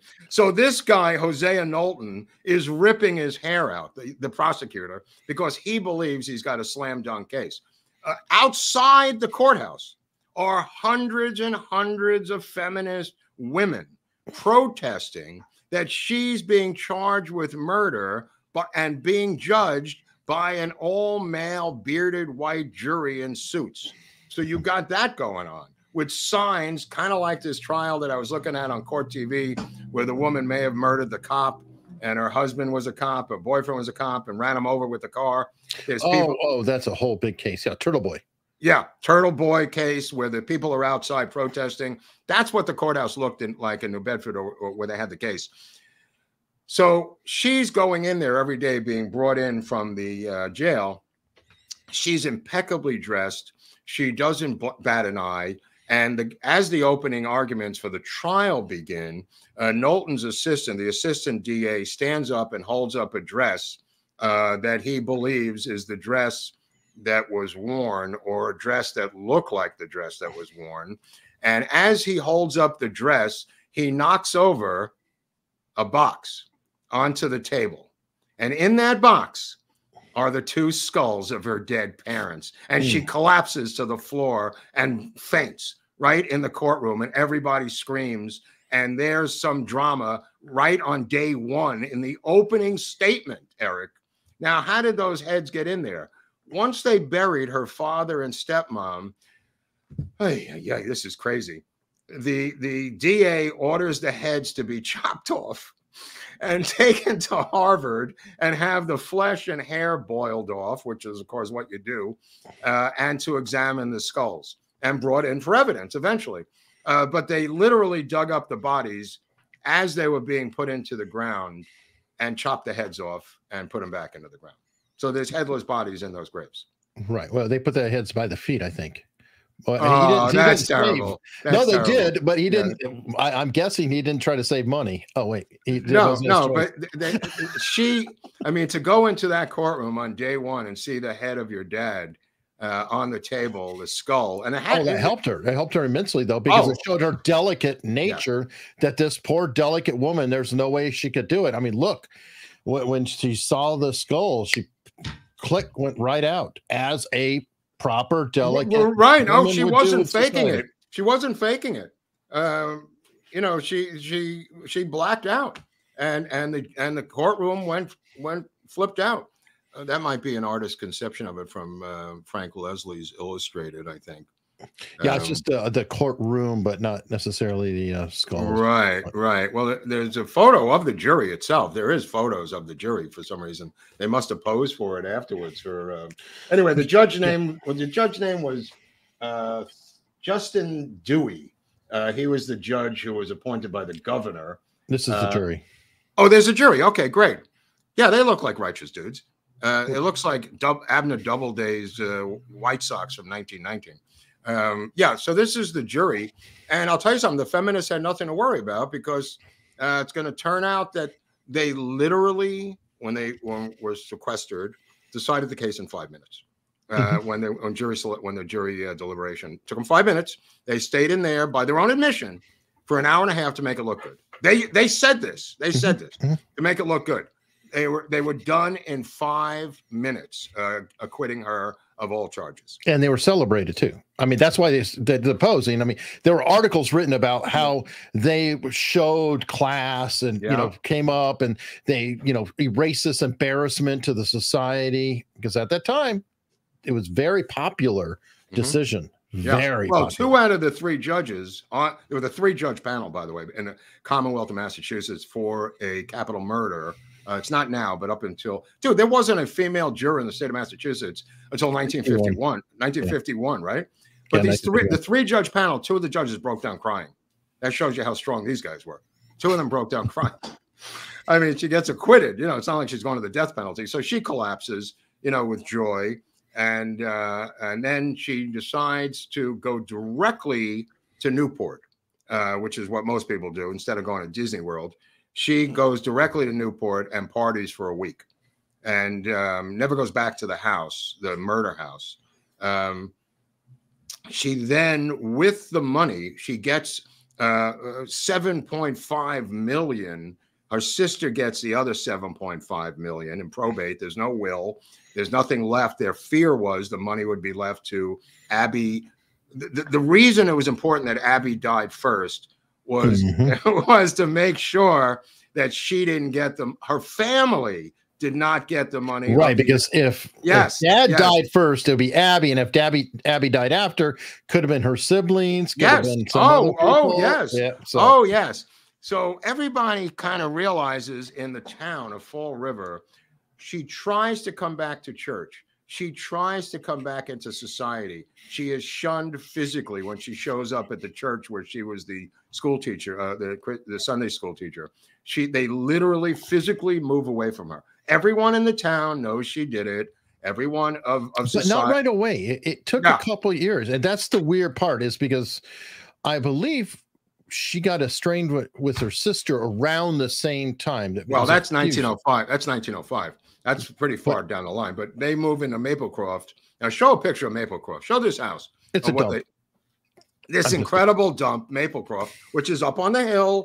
She stays in Fall River. She never leaves the town of her birth. She goes to Newport for a week to party like it's 1899, to quote Prince. The inside of the house, if you could show some of the pictures, the inside of this house. I don't know if you saw some I sent you. Yeah, I've got the interior. And by the way, I have a theory about this. Leslie and I are into antiquing or whatever. I made the joke that Victorians didn't have TV, so that's why they have such busy wallpaper, and so they have something to look at. Because I mean, if you look at this house, there's something moving on every surface. Mm-hmm. I mean, no. They were very cluttered back then. See that? I mean, of that time, no, it's just every pattern on pattern on pattern on. That's amazing. It really is amazing. But this is some house. Look at the kitchen. I mean, it is unbelievable. The beauty inside this estate. 4 bathrooms, Mark. Yeah, she wasn't taking any chances. She had to take a dump on the second floor. She was going to go on the second floor. Now she begins. This is like part 3. This is like Act 3 of the story. When we get to Act 3 now, she begins to have a new life. She lives there with her sister and begins to party like it's 1899, like I said. She begins to roll with the theater crowd out of New York, and she hooks up with a chick named Nance O'Neill. Nance O'Neill is the Meryl Streep of American theater. This is Nance O'Neill. She is, oh, Jesus, you're creeping me out. Huh? Oh, no, Hunley, you got to stop. You got to stop. Oh, no. Oh, no. I'll counter with this. Okay. Nance O'Neill is the Meryl Streep of stage. She's the Sarah Bernhardt, the American Sarah Bernhardt, according to the New York Times. She moves into silent films, then moves into Hollywood films. There's a bunch of them. I sent you one yesterday where she's in a talkie in 1931. Yes, I found an even better clip. I'll try to show both of those. But anyway, this is her. Oh, no, she was huge. She was huge. Movie star, huge star of the mega proportions. So she begins to go to New York and to hang out with her.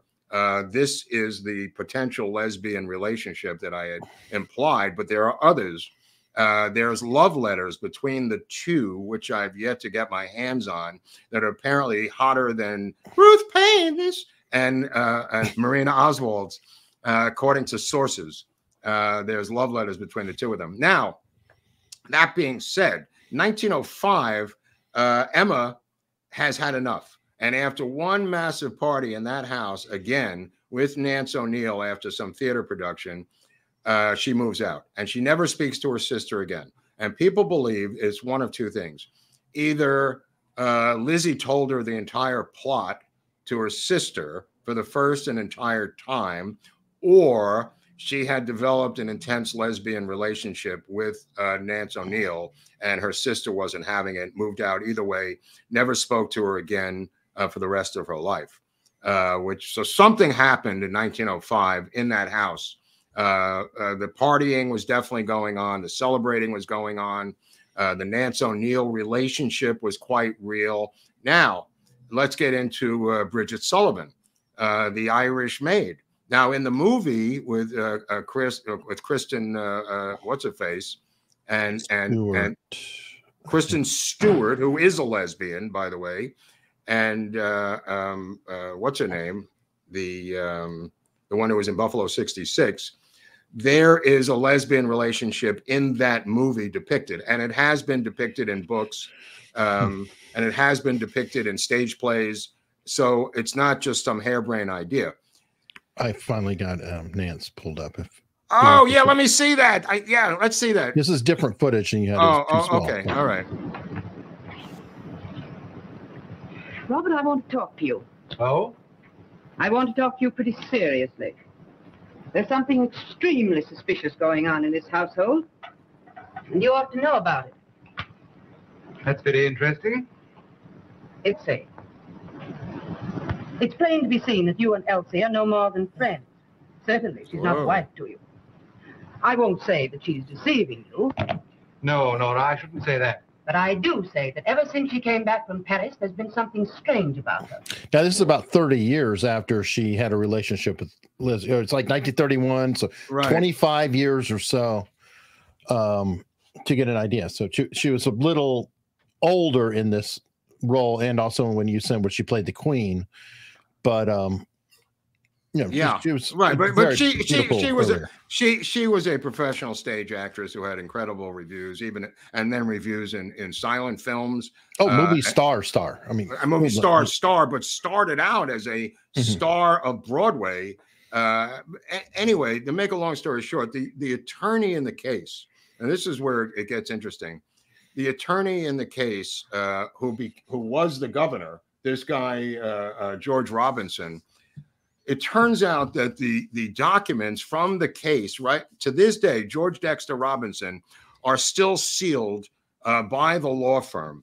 And the experts believe that in there, I don't even know how to tell you this, he was paid $500,000 for the case.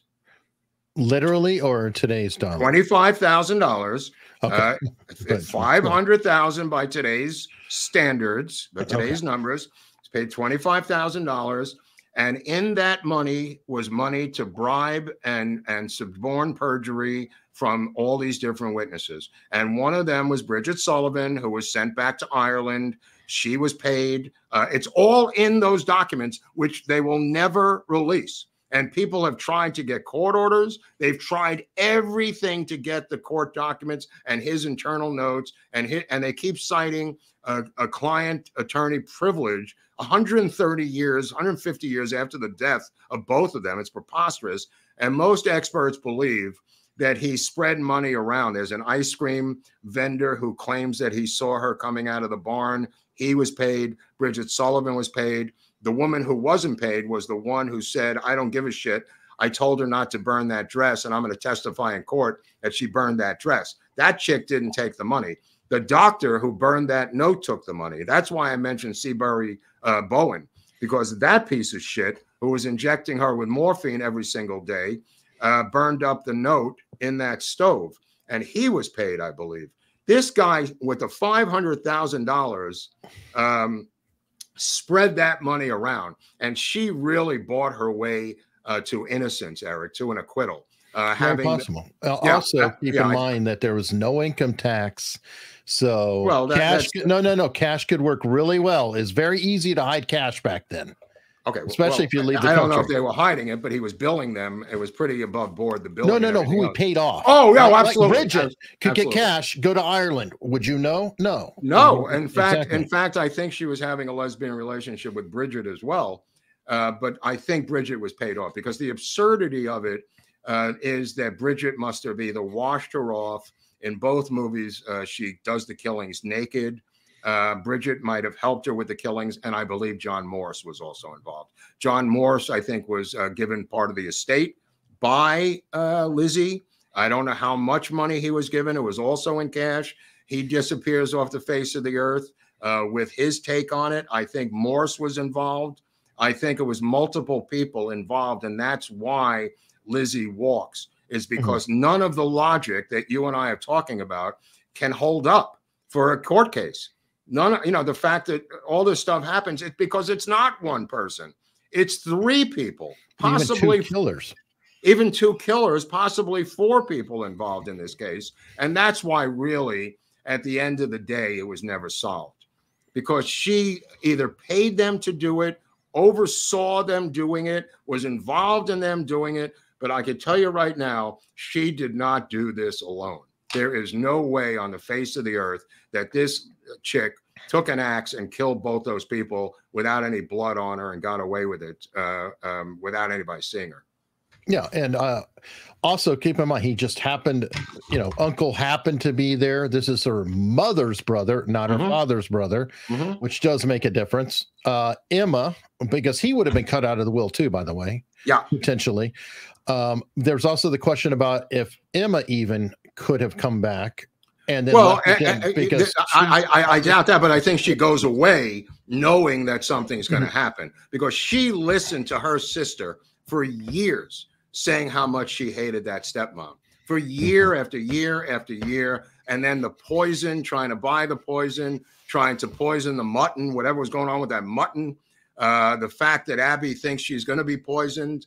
Lizzie goes next door and says, I think people hate my father the night before, to Alice Walker, saying, I think something bad is going to happen to my father. She's like laying down the breadcrumbs for days prior to the murders, Eric. You know, she's putting it out there, you know, trying to get that poison from the guy and doing all this other stuff. Right. Well, there's so many convergences, though, with the timing. You know, it's like, well, why do you happen to have this? And I think that Morse killed, I think Morse killed Abby after he got up in that, woke up in that bedroom that morning. I think he killed her before he even left. I think that's possible. Here's the other part that could be a consideration. Dad wasn't supposed to die. Because the only problem, he's dead because he comes home early. Right. Because the only issue was the inheritance. Yeah. If Abby's dead, no more problems. That's right. Because obviously it might have been that Morse was hired, or Morse was brought into the plot simply to kill Abby, hide in that closet, get out, go on his incredibly documented alibi trip, which she immediately does at 9 o'clock in the morning. She's dead around that time. It's close to her time of death, you know, and that's the room he slept in. And it also makes more sense, because who the hell sits there for 90 freaking minutes? This is a frenzy type of a situation. He left. He's a butcher. He's chopped up cattle before. He gets on that trolley car and goes off to his thing. He comes back at like 2, 3 o'clock in the afternoon. He's got an alibi up the kazoo. He doesn't kill the father, but he does kill the stepmom, who, keep in mind, replaced his own dead sister in this. That's what I was saying. That's why I said it was. Right. I said it's the mother's brother. That's why I said that. Yeah, I mean, he has been listening to these 2 sisters who are his blood complain about what? And he's a hatchet expert. Oh no, he was absolutely. known. It was his specialty, the way he worked meats, and that being used said, that tool. I think Abby probably killed the father with the iron. You mean Lizzie? I mean, Lizzie killed the father with the iron. I think that's a separate thing, because somebody had to kill the father, and John Morse was not back. So I think that Lizzie did kill the father. Although it's hard to believe. We still have the problem with the blood and everything. Again, I think she did it naked, and I think Bridget was involved in washing her down. I think Bridget stripped her down. Bridget got her dressed. Bridget was involved. Bridget's going around with the bucket. She's got a bucket of water, Bridget. She's supposed to be cleaning windows. I think she literally mopped her down, hosed her down, ragged her down, and dressed her. I mean, unless Bridget does it. unless Bridget does it. You know, unless you've got, you know, these people from Portuguese sneaking in there and doing it as a random killing. But I doubt that. I mean, I do a second poll, but it's like too hard because there's multiple questions in the poll. So I'm just saying, did you think she did it? Really? Well, it doesn't. Do you think she did what? Was it a conspiracy? Right, right. I mean, that's why it's never been solved, because she's part of a conspiracy to kill these two people. That's why the case is so confusing.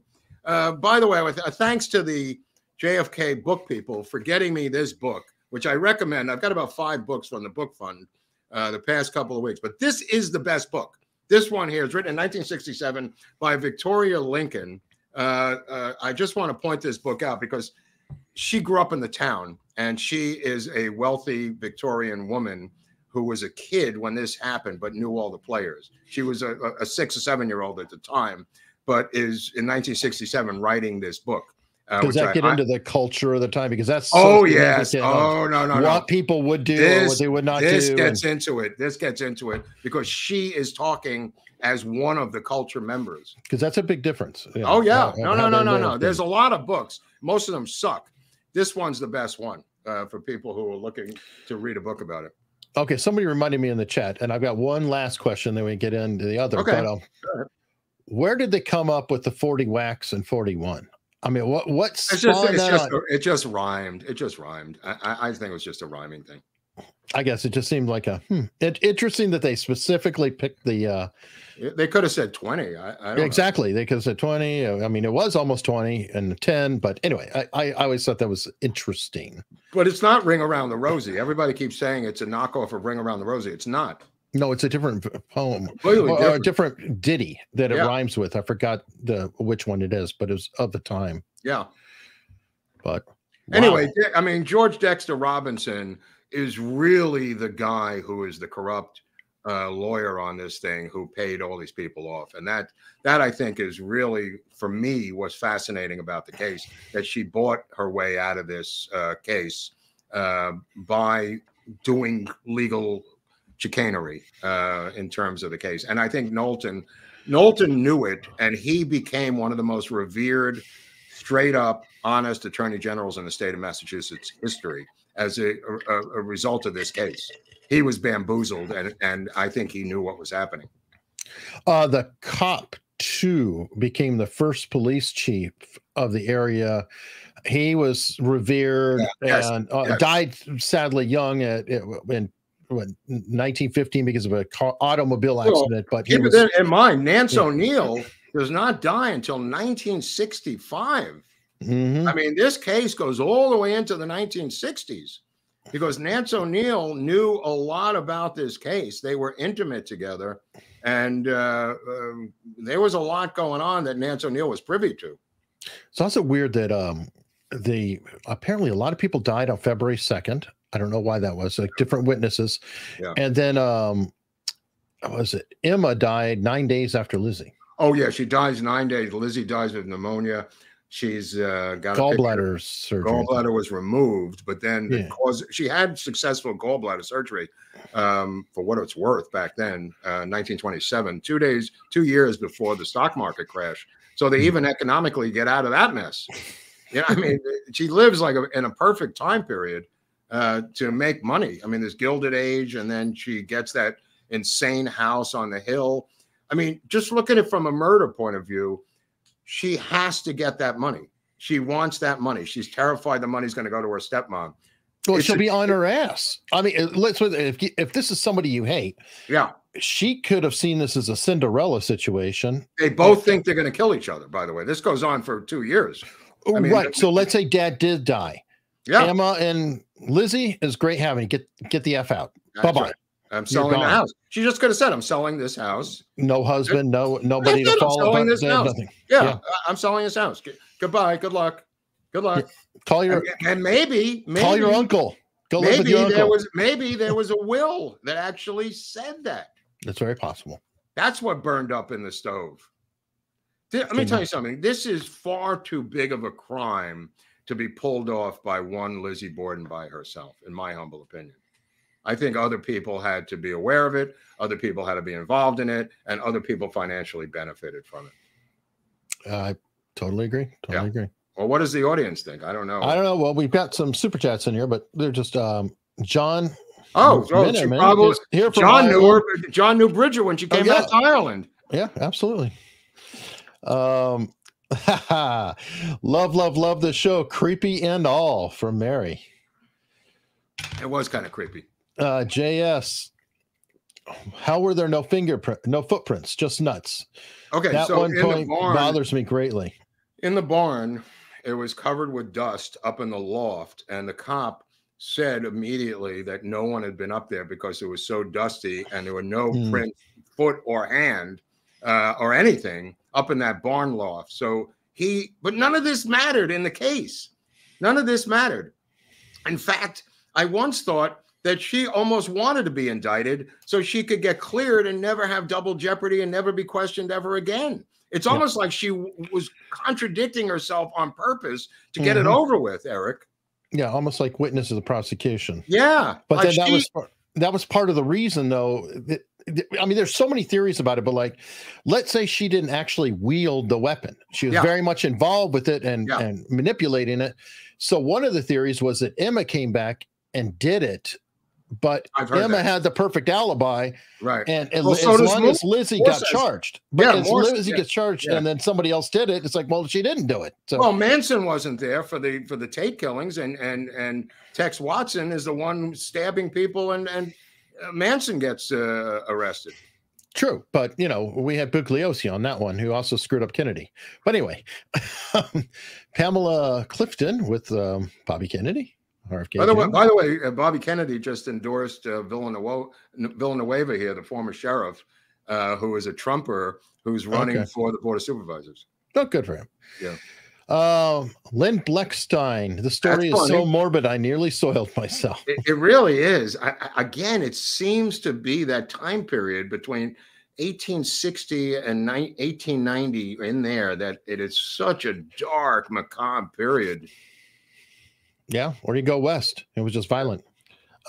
Jenny's getting inky with it. I remember when Rob and Ian covered this as part of their trials. Who's Rob and Ian? That's Ian Runkle, who from the Runkle of the Bailey guy. That's Ian. Yes, that's Ian Runkle. And what's his angle on Rob Morton is Rob of Law and Lumber. They did a series called Trials of the Century. So they did this one. They did Lindbergh. Well, just big time trials. They're two lawyers. Yeah, it makes sense. Okay. They did another one that involved cannibalism. Well, I hope Jenny liked this one because I'm really into it. I've read most of the top books on it. I've seen all the docs. I mean, I don't know about Runkle Bailey's thing, but I know everything about this case. There's stuff I had to leave out for time's sake, but I think we actually went long. Yeah, we got the major beats on this thing. It's a complicated case. Yeah, for sure. But before we go to locals, I want to definitely promote. Everybody knows that we have a meetup going, and Oswald's in trouble. Where is he? I say, nice dog. Shame if something happened to him. He's outside of Youngstown. Is he already in Youngstown? He's in Youngstown under duress. He's going. He's going ahead of the team like they do with pitches in baseball. Yeah. I mean, he was out there scoping. He's in danger. We all need to go to Youngstown and rescue him for a meetup. I mean, can't let Oswald go by. If you have any questions about this case, I'll answer them in Youngstown, Ohio. Absolutely. There's a lot more to it. If you do come in and you're curious, I'll be happy to talk to you about the case. It is complicated. It's in the backyard of Harvard. It's in the backyard of Puritan country. It's in the backyard of the Mayflower. I mean, the Bordens go back to the Mayflower, folks. Mm-hmm. The reason this is so interesting is because it's in Massachusetts and not in Alabama. Not to knock Alabama, but this is not the Scopes monkey trial, is what I'm saying. Right. It's not the Old West with the shootout at Kansas City. It's very dignified state. Right. That's what I meant. Yeah. So absolutely. And folks, if you do want to go to the Youngstown meetup, there is a link in the description wherever you're watching. How do I go? I mean, what do? You go to this link and then you just push the button. You click on the link and folks can go. And I actually, you know what? While we're looking at it, you can always take your phone, point it at the screen, and hit that QRL code. And can I put that on Twitter? Absolutely. That would work? Yes. Okay. Well, anywhere it's displayed. But a lot of people, I don't know if you know this, Mark, but I think up to 40% of the people watch this show on the television. So really, realistically, it could hold up their phone and, snap, take that shot and scan it and go right on in. Okay. I'll try that. A lot of dots in this episode, my friend. A lot of dots. He has a dot ahead. There's a lot of dots in this episode. I can't connect them. That's for sure. Nope. Maybe when we go to locals, we'll connect them over on locals, and you people are not going to know what the hell's going on because you cannot get your fat asses up to go over to locals. So we are going to discuss some of the real oddities of this case over on locals that YouTube would really frown upon because they're bloodthirsty. Well, we're already demonetized. We've been demonetized since the first 20 minutes or so of the show. All right. Way to go. Way to go. Way to go, YouTube. While we're appealing. You don't have enough money, you pieces of shit. So that's another reason that we really encourage people to go to locals. It does help us a ton. Hopefully nothing goes crazy, but you get notifications, for all the shows. So it's a great way to know, hey, there's a show today. You will get an email saying that you've got that show coming today. That's true. And that's all free. So you don't have to even pay. And watch the rest of it. We're going to head there now, and we will see you. Stand by. Whoop, whoop, whoop, whoop.